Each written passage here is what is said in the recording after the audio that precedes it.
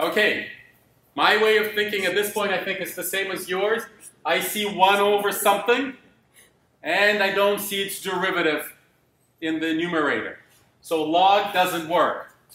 Okay, that's interesting. My next instinct is to think, well, maybe e to the x can be my substitution. Maybe that can be u. But for that, I need to have an additional factor of e to the x in the numerator. And I don't have it. Okay? But the nice thing about e to the x, and well, there's nothing special about e to the x here. You can always achieve what you need simply by putting it in there and then making up for it. We've done it a bunch of times. We did +1 and -1. We did ×2 and ×1/2. We've done divided by square root of x and multiplied by square root of x. We've done all of those things, right? So here, my next idea would be to multiply the top and the bottom by e to the x. Now, I'll do this in my head and I'll ask myself, is it working?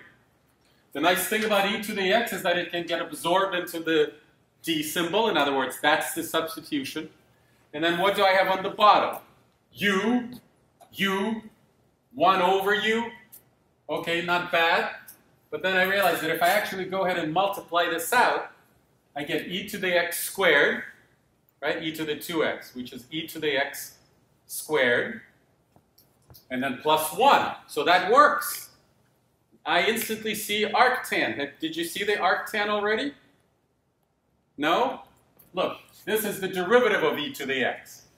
And if you imagine this multiplied out, this is e to the 2x, which is e to the x squared, and this is 1.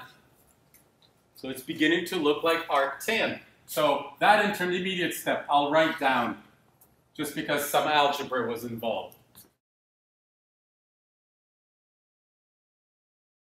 And now I see 1 over 1 plus the square of something times the derivative of that something. And I'm golden. In fact, this is one of the integrals that we should just stop right here and write down the answer because we see it.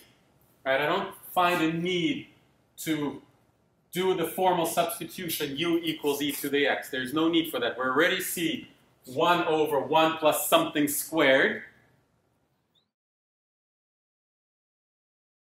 So we have 1 over 1 plus something squared, which is e to the x, times the derivative of that something. So at this point, you should just go straight to the answer, given all of the good work we've done until now.